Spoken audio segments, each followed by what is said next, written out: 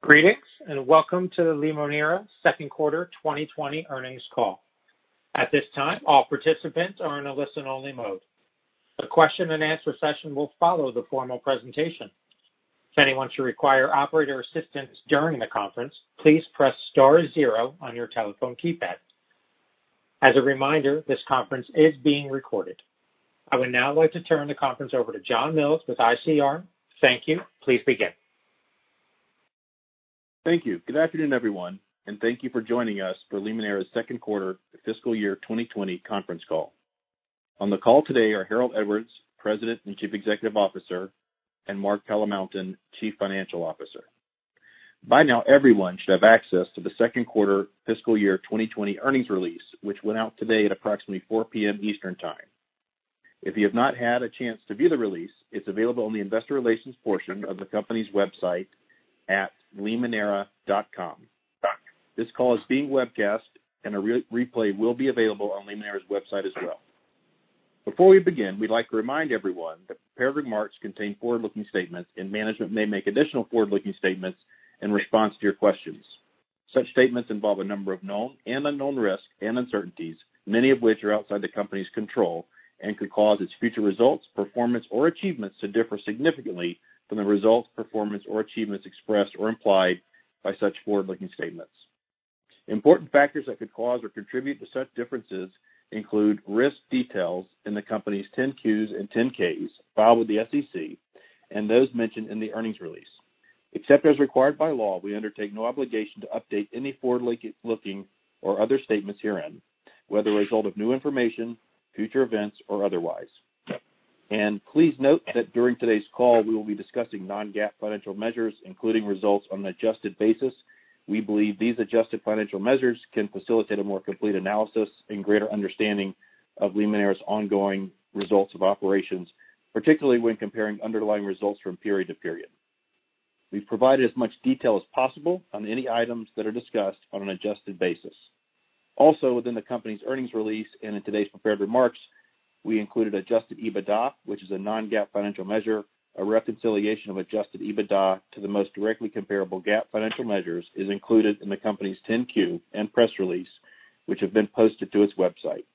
And with that, it's my pleasure to turn the call over to the company's President and CEO, Mr. Harold Edwards. Go ahead, Harold. Thanks, John, and good afternoon, everyone. On today's call, I will provide an overview on the impact of COVID-19 and that it's had on our business to date, as well as a brief review of our operational results for the second fiscal quarter. Mark will then follow with an in-depth review of our financial results, and I will finish with a discussion regarding our outlook for the remainder of fiscal year 2020. After that, we will open up the call to your questions. The COVID-19 pandemic has had an adverse impact on the industries and markets we service. The United States lemon market has seen a significant decline in volume, with the overall lemon industry demand falling more than 50% since shelter-in-place orders were issued in mid-March. This has resulted in a significant market oversupply. Additionally, the export market for fresh product has also significantly declined due to COVID-19. While our retail, food, and club grocery business have outperformed during this period, it has been more than offset by the decline in the food service industry, with restaurants and bars forced to temporarily close or restricted to delivery and front-of-door service only. To improve our long-term liquidity position, given these uncertain times, we have taken measures including selling our position in Calavo stock, repurposing certain agricultural acreage, temporarily postponing non-essential capital expenditures, and increasing our revolving line of credit. While we are starting to see results improve in our food service business, the pressure COVID-19 has put on lemon pricing will take time to recover. However, our team has shown tremendous agility by greatly expanding our reach into retail and grocery. This has led to strong lemon volume growth of 14% compared to the same period last year. I'll now discuss each of our business divisions, starting with our agribusiness. Agribusiness revenue for the second quarter was $38.4 million compared to $40.8 million the prior year, and included $25.3 million in fresh lemon sales. During the quarter, our fresh lemon volume increased 14% to 1.5 million cartons due to our strong team, tremendous partners, and expanding relationships in our industry. However, the increased volume was offset by a reduction in pricing from an oversupply of North American fruit and reduction in overseas shipments. This is a rapidly changing environment, and during the past few weeks of our third quarter of fiscal year 2020, we are continuing to experience strong volume at grocery retail and beginning to see a slow improvement in food service as certain states begin to open restaurants and bars on a limited basis. Despite the reduction in sales from restaurant closures in the quarter, we experienced year-over-year sales growth in both avocados and oranges. We sold approximately 1.2 million pounds of avocados at an average price per pound of $1.64 for a total of $2 million and sold approximately 356,000 cartons of oranges at an average price per carton of $7.49 for a total of $2.7 million in revenue in the second quarter. However, specialty citrus and other crop revenue was down year over year at $1.2 million compared to $1.9 million in the same prior year period. Turning now to our real estate development segment. The builders working with us on Harvest at Limoneira have sold 70 homes since the beginning of the calendar year for a total of 112 homes sold out of the 244 initial lot closings. We are very pleased with the recent home sales and expect this project in its entirety to be 1,500 homes and provide the company with an additional $80 million of cash flow over the next 6 to 9 years. These are challenging times in our industry, but we have been through tough times before, and we are starting to see our partners in the food service industry beginning to open locations. We are encouraged by the increase in fresh lemon volume in the second quarter, combined with the increased fruit-bearing acreage we have coming online this year. In order to keep our long-term growth intact and weather this temporary disruption to our business, we have taken the necessary actions to secure the strength of our long-term financial position. And with that, I'll now turn the call over to Mark. Thank you, Harold, and good afternoon, everyone. For the second quarter of fiscal year 2020, total net revenue was $39.6 million compared to total net revenue of $42 million in the second quarter of the previous fiscal year. Agribusiness revenue was $38.4 million compared to $40.8 million in the second quarter last year. The year-over-year decline can be attributed to a dramatic reduction in the pricing of lemons due to the oversupply caused from a reduction in demand from COVID-19. Other revenue was $1.1 million compared to $1.2 million in the second quarter of fiscal year 2020. Agribusiness revenue for the second quarter of fiscal year 2020 includes $25.3 million in fresh lemon sales compared to $26.3 million of fresh lemon sales during the same period of fiscal year 2019. Sales of $2.3 million by Tropony Fresh on 143,000 cartons of fresh lemons partially offset the decrease in revenues in the second quarter of fiscal year 2020. Approximately 1,475,000 cartons of fresh lemons were sold during the second quarter of fiscal year 2020 at an average of $17.14 average price per carton, compared to approximately 1,300,000 cartons sold at a $20.26 average price per carton during the second quarter of fiscal year 2019. We expect an improving lemon market, but it is important to realize we will continue to experience pressure on the price of fresh lemons into the second half of 2020 as restaurants and bars are slowly beginning to open back up and are expected to be operating at a reduced capacity. The company recognized $2 million of avocado revenue in the second quarter of fiscal year 2020 compared to minimal avocado revenue in the prior year as a result of the excessive heat we experienced. Approximately 1.2 million pounds of avocados were sold during the second quarter of fiscal year 2020 at a $1.64 average price per pound, compared to approximately 400,000 pounds sold at a $1.20 average price per pound during the prior year period. The company recognized $2.7 million of orange revenue in the second quarter of fiscal year 2020 compared to $2 million in the same period of fiscal year 2019, attributable to higher prices partially offset by decrease in volume.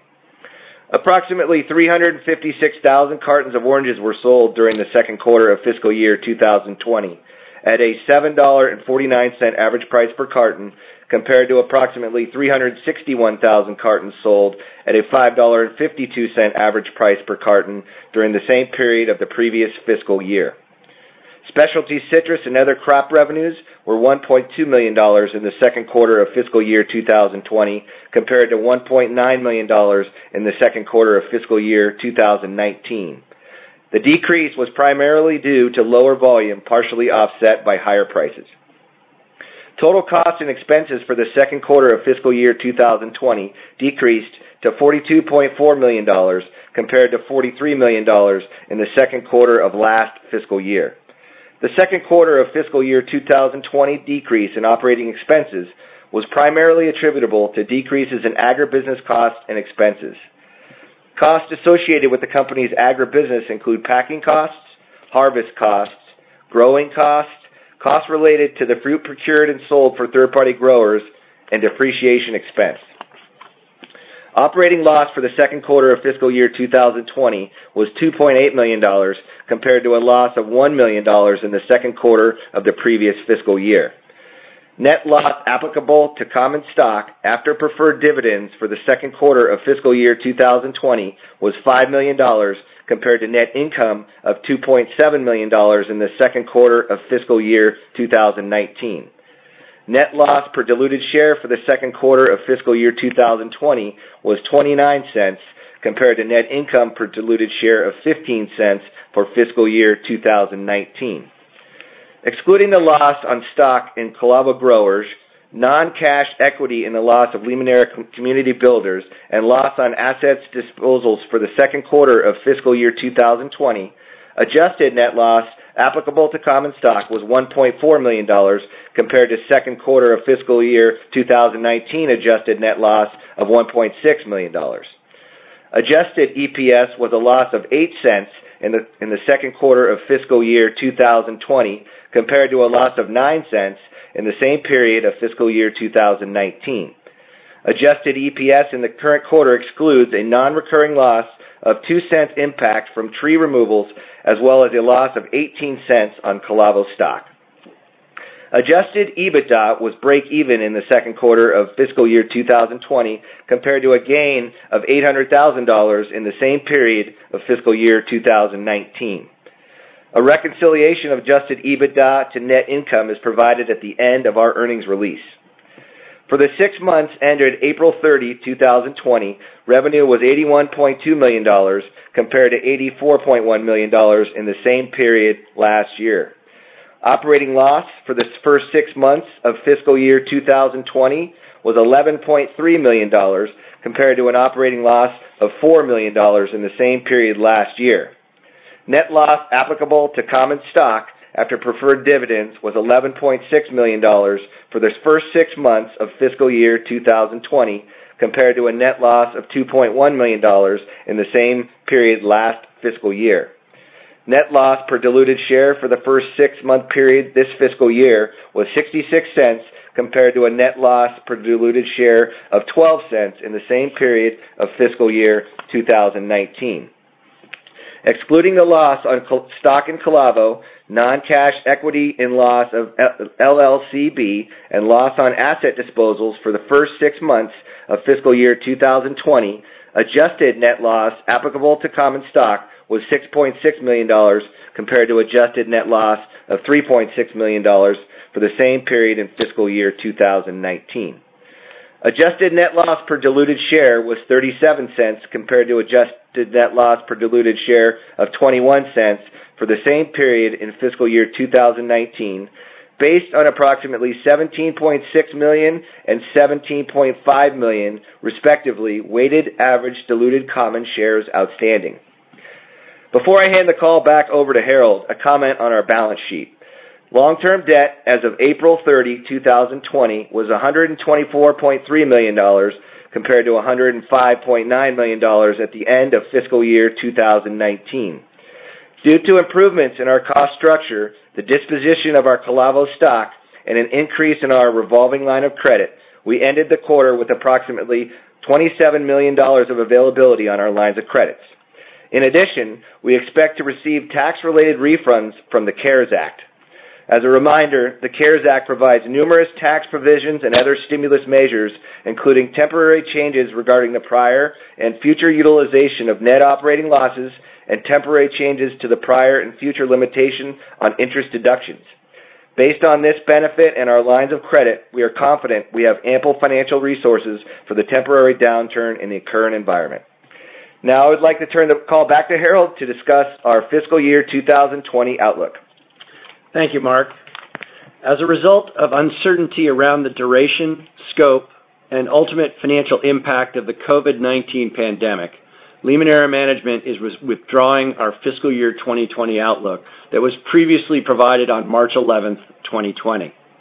The decline in demand for our products during the second quarter of 2020, which we believe was a result of the COVID-19 pandemic, negatively impacted our sales and profitability for the second quarter of 2020. The duration of these trends and the magnitude of such impacts cannot be precisely estimated at this time, as they are affected by a number of factors, many of which are outside management's control. Although subject to unforeseen changes that may arise as the COVID-19 pandemic continues to unfold, we currently expect improvement in the adjusted EBITDA during the second half of 2020.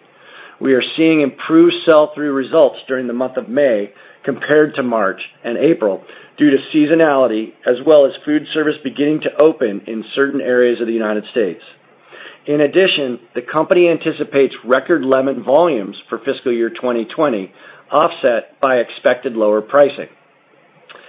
Talking about our longer-term growth pipeline, looking into the back half of 2020 and beyond, we have an additional 1,200 acres of non-bearing lemons estimated to become full-bearing over the next 4 years, which will enable us to achieve strong organic growth for many years to come. The company expects 300 of the 1,200 acres to become full-bearing in fiscal year 2021. Beyond these 1,200 acres, we intend to plant an additional 250 acres of lemons in the next 2 years. We anticipate this additional acreage will increase our domestic supply of Limoneira-owned lemons from its 2020 level by approximately 50%, or about 900,000 to 1.3 million additional fresh cartons as the non-bearing and planned acreage becomes productive. We also expect to have a steady increase in third-party grower fruit. And with that, I'd like to open the call up to your questions. Operator? Thank you. At this time, we will be conducting a question-and-answer session. If you would like to ask a question, please press star 1 on your telephone keypad. A confirmation tone will indicate your line is in the question queue. You may press star 2 if you would like to remove yourself from the queue. For participants using speaker equipment, it may be necessary to pick up your handset before pressing the star keys. One moment, please, while we poll for your questions. Our first questions come from the line of Ben Bienvenu of Stephens. Please proceed with your questions. Hey, good afternoon, guys. Thanks for taking the questions. Hey, Ben. I want to start with lemon prices. They've really it looks like across all sizes and grades, have moved up pretty nicely over the last several months. And I suspect part of that is a recovery in food service, albeit slow. Lemon prices still below average, but now look like they're up year over year. Can you talk at all, should the slope of that curve largely mirror the food service recovery? And then any color, Harold, that you could provide just on the crop and how it's faring for this year, and then how weather, what implications it has for next year as well. Happy to, Ben. So, yeah, your observation about and I guess slight speculation about demand improvement because restaurants are opening up and food services is pulling more demand is exactly what's going on. The other thing that's going on is we've gone through the first initial picks in District 2, which is the coastal region of California. And as we look towards the second part of the coastal pick, it looks like the overall industry supply is less than the first part. So we're going to see a better balance between demand and supply than we saw in the first half of the year. And I think the combination of those two things is really having a very positive impact on pricing. Just anecdotally, as you know, we reported a combined price of $17.14 in the second quarter. Pricing today is across all sizes and grades in the mid-19s. And our expectation, or put it this way, our goal for the third quarter is to see that price finish at approximately $20.50 to $21. And our sales team feels that's achievable given the response they're receiving from the marketplace today. Okay. So maybe now to talk about the second half and what the crop looks like for next year. It's a little too early to know, just because there's a lot of things that Mother Nature will do between now and when we actually get into the harvest. But aside from the growth of bearing acres, at this point we believe that we will see similar crop sizes for next year.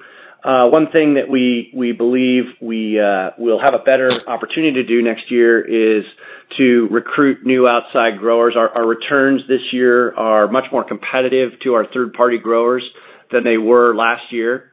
And even though it's a disappointing year through the first half, given the oversupply situation and the overall returns are lower than I think expectation because of overall pricing is lower, our returns are very competitive this year, and that gives us a better opportunity to recruit new growers for next year. So year-on-year volume growth, for next year we see a real opportunity to grow. Okay, that's great. Thank you. Mark, looking at the SG&A line, how much flexibility is there on that particular line item of the P&L to remove costs? How lean are you all in SG&A? And then any other components of the business where you think there's fungibility around cost that you can get leaner on in the midst of this downturn?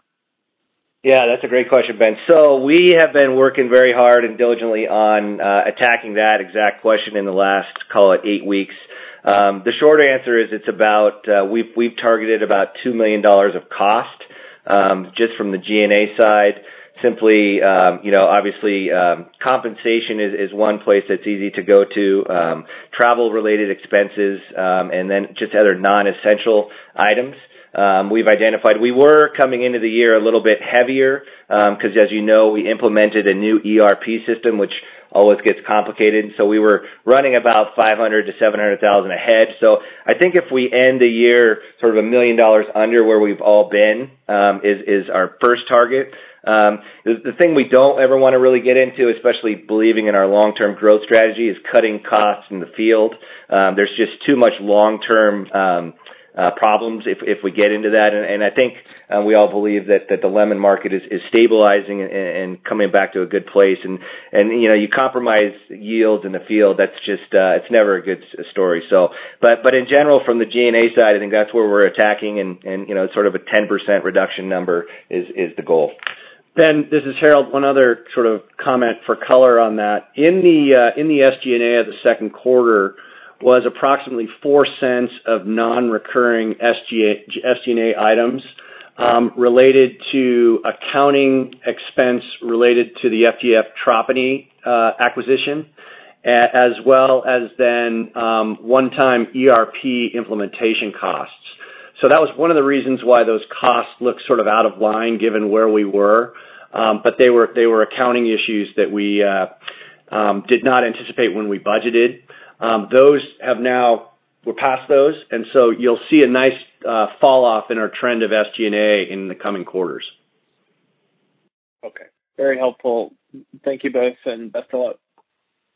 Thanks, Ben. Great. Thanks, Ben. Our next questions come from the line of Vincent Anderson of Stifel. Please proceed with your questions. Good afternoon. Thanks. Hey, Vince. Hey.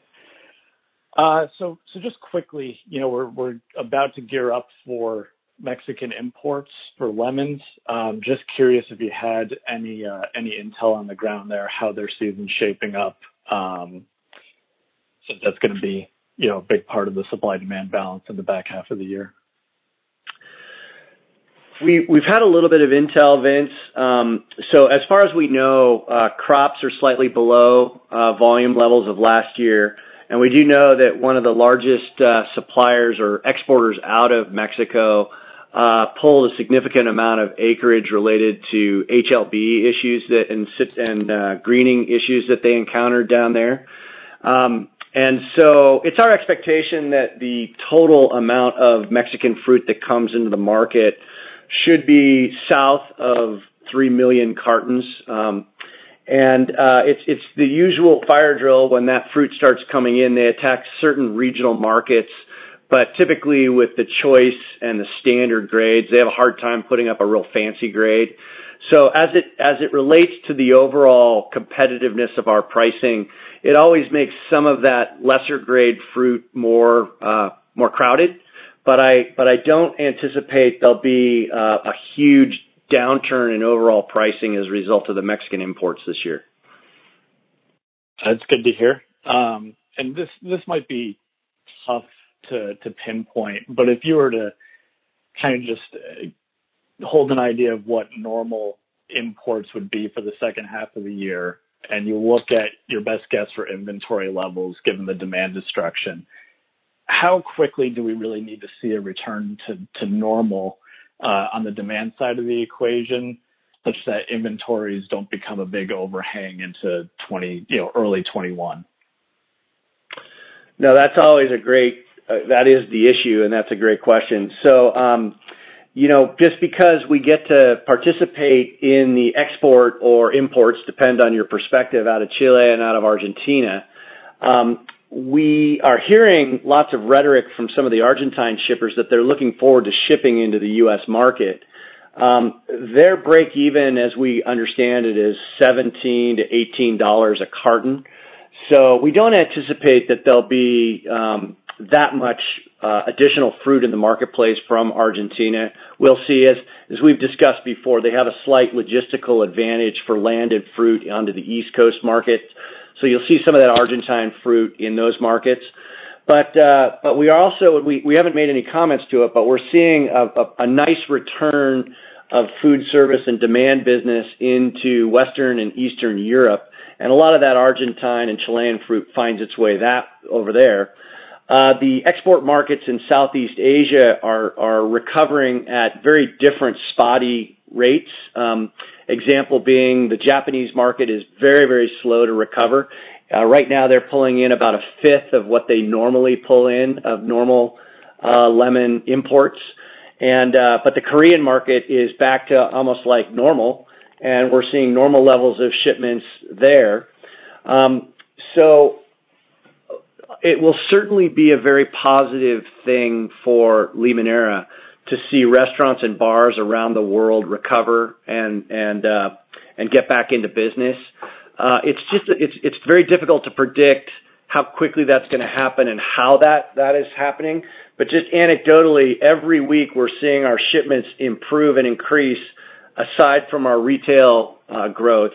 And we attribute that to both the seasonality of the summer months, but also to restaurants and bars beginning to open up. Yeah, and Vince, one thing I might add is I think you've noted in the recent weeks that Chile has now opened up, or China has opened up access into Chile with very little phytosanitary protocol. And so that is what we'll call a new market for our lemons down there. So we'll probably see some demand pull go that way, which will also help the balance.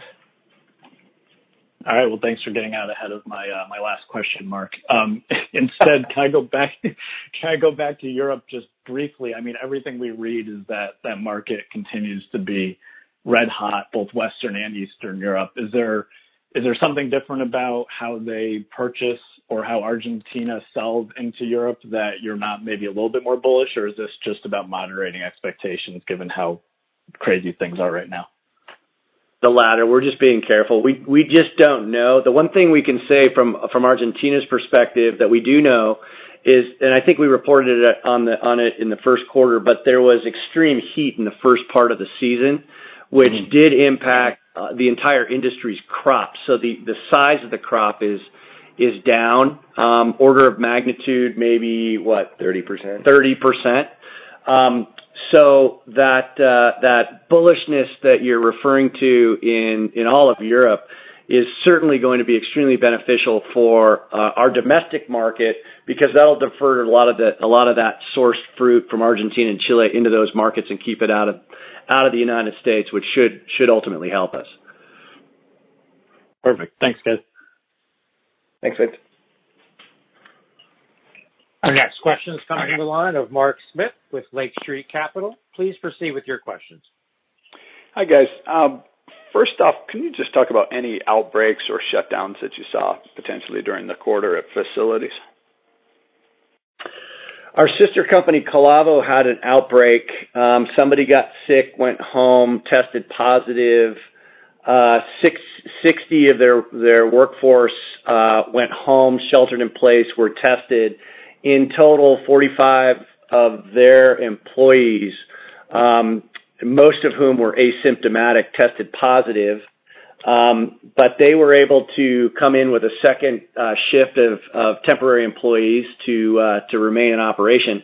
As it relates to the Limoneira company's operation, we had one employee in the orchard, actually out in our farming group, who tested positive.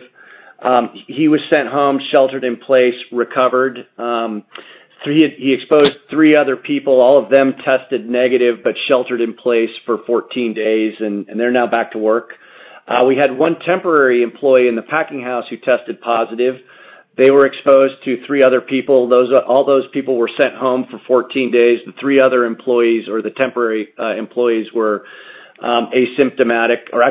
tested negative.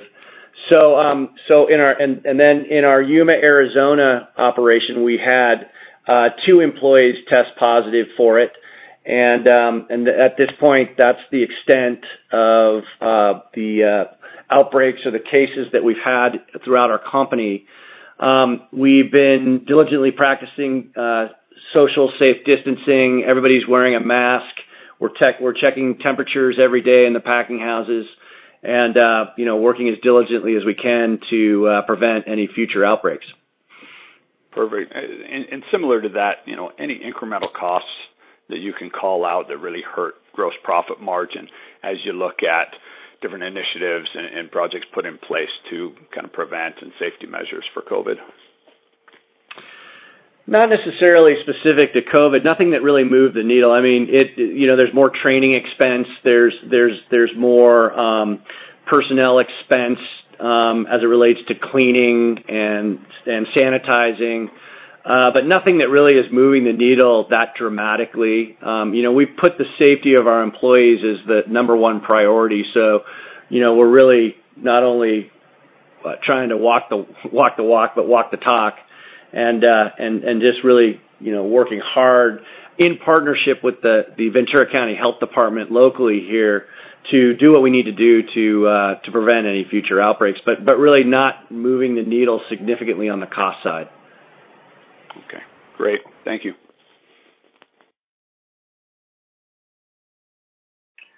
Our next questions come from the line of Ben Cleve of National Securities. Please proceed with your questions. All right. Thanks for taking my questions. Just a couple from me here. First, wondering if you can comment on kind of the state of the M&A market. Are you seeing kind of smaller growers or smaller businesses that you've been looking at, maybe have any kind of enhanced need to go to market and as such, presenting you with some M&A opportunities that maybe weren't there 6 months ago, or have you not yet, noticed any kind of meaningful change in the M&A market amid the COVID pandemic? No, that's a great question, and we actually are seeing quite a bit of activity. It's funny talking about farmers and M&A, because if you said M&A to a farmer, I don't think anybody know what you were talking about. But certainly in the lemon space throughout California, this is year number 2 back to back of challenging lemon returns and challenged lemon profits and profitability. And so we're beginning to see, and we see this as good news, we're beginning to see farmers throughout Arizona and California begin to take lemon acreage out. So that's always a good sign for us, because that sort of leads us to believe that we've sort of passed the tipping point of this imbalance between demand and supply. So that's good news. But also, until the pandemic, we'd seen 3 years in a row of challenged returns from oranges, and we've seen a lot of orange acreage beginning to come out. But we're also seeing a lot of activity from interested people in rolling up and purchasing orange acreage. And so in future quarters, you'll hear Limoneira talk more and more about some of our acreage rationalization and opportunities for us to dispose of less productive citrus ground. And so the sort of the improvement or increase in the M&A activity in that space has been very helpful to us. Got it. Thank you. Only other question for me is regarding the harvest at Limoneira. Some really encouraging numbers that you guys talked about in your prepared comments. Can you talk a bit about kind of the benchmarks that we should look for here for when we're going to be able to better understand the timing of the future cash payments? Do you need to sell out of those initial 244 lots? Do you think we'll have visibility of that in advance of that? Kind of what should we be looking here for regarding this initiative over the next few quarters? Yeah, no, that's a great question, Ben. So just some color on this year. So far this year, we've sold 70 homes, or the home builders have sold 70 of those lots. Our benchmark at the beginning of the project was 2 homes per week. This last week alone, we netted 11 sales. 1 week we had 10, 1 week we had 0. But overall, compared to all of the Southern California real estate developments, Santa Paula has really outshined, and our business partners are pretty optimistic on that. And so the way that we think about the next phases are, we're already in full motion. You'll see some stuff coming from us in the next quarter on some announcements, hopefully on those next phases of lots, still in phase 1. But those 244 don't need to be sold out, to your question. We are just in a continual rollout development. So we still think it's about 6 to 7 years for the full development on the 1,500 homes and $80 million of additional cash. We look towards the end of 2021, early 2022 fiscal to get our first real meaningful cash distribution in the tens of millions. So we're optimistic, and that's why we wanted to talk about it in this, that things are looking good in this environment. And whether it's interest rates or people moving out of urban areas, it's probably a little bit of both, but it's definitely a silver lining right now to the story. Yeah, for sure. Well, congratulations on that progress. Very good. I think that does it for me. Thanks for taking my questions, and I'll get back in queue here. Great. Thank you. Thank you. We have reached the end of the question and answer session. I will now turn the call back over to Harold Edwards for any closing remarks. Thank you for your questions and interest in Limoneira. Have a great day. This does conclude today's conference. You may disconnect your lines at this time. Thank you for your participation, and have a great evening.